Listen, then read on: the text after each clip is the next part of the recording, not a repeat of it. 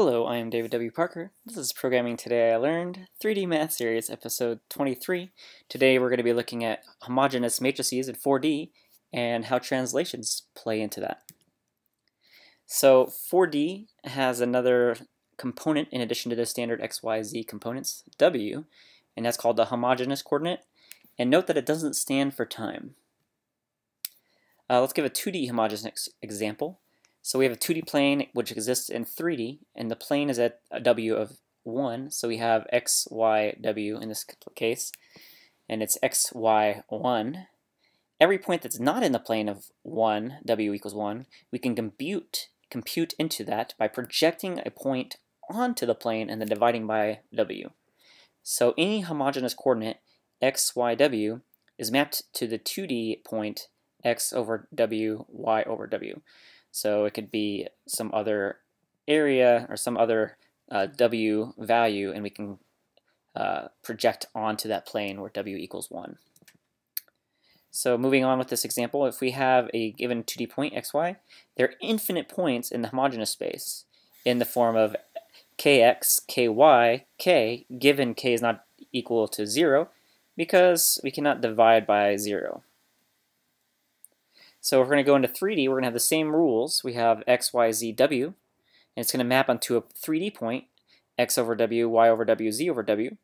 And when w is equal to 0, the 4D point represents a point at infinity. So why do we want to use homogeneous 4D space at all?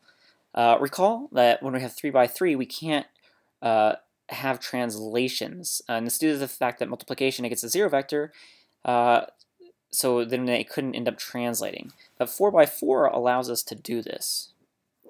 So let's have an example. Assume that w equals 1, and we have this matrix right here, and we're going to now have it in a 4 by 4.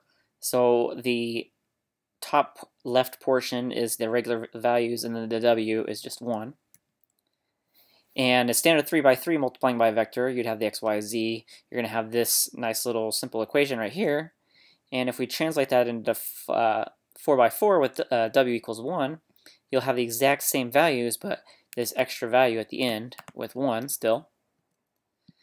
And if we have a 4D matrix for translation, so we'll have 1, 1, 1, basically the identity, and then in the last row we'll have a delta x, delta y, delta z, you'll see that the new vector prime here is x plus delta x, y plus delta y, z plus delta z, and 1.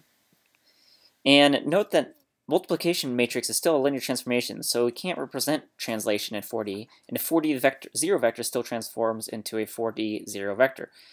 The trick works because we're going to be translating points in 3D, and we're shearing this 4D space. We're getting rid of the extra 4D space. So look at the previous episode on shearing if you don't remember that, and you can compare the formulas at that point.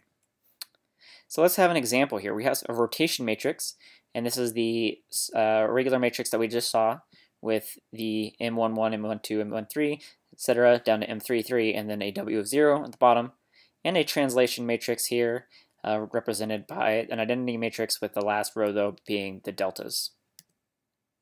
So our transformation example, we're going to have V prime is equal to VRT. Recall order is important, and we're using row vectors, so matrix multiplication is happening from left to right. So we're going to rotate first, then translate, and we can concatenate into a single matrix just like 3 by 3 matrices. So if we have the matrix M equals RT, then the formula above V prime equals VRT, we can replace the RT with M, so VM.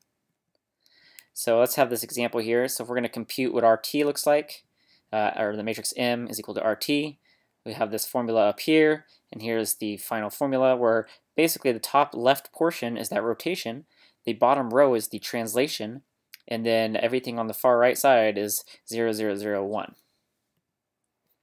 So that's basically, and then the right column is, 0, 0, 0, 1. And then we can convert this 4 by 4 matrix into a separate linear transformation and translation. So this is a very shorthand way to put this, where we have the rotation at the top, the translation on the bottom, and then 0, 1, just to kind of represent what that matrix looks like. What happens when the w is 0? So in the vector, so x, y, z is 0, and then you can see we have the same formula from before, ends up being a transformation that doesn't have a translation.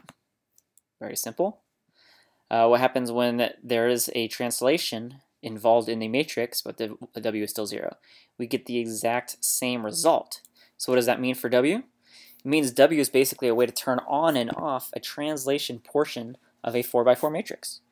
So homogeneous space is great because this is going to allow us to go ahead and use translations with linear transformations all together in a single matrix. That's it for this episode. If you liked what you saw, go ahead and subscribe and give me a like. Go to ProgrammingTIL.com, sign up for my newsletter, and share this on social media if you will. Thanks. Have a great one.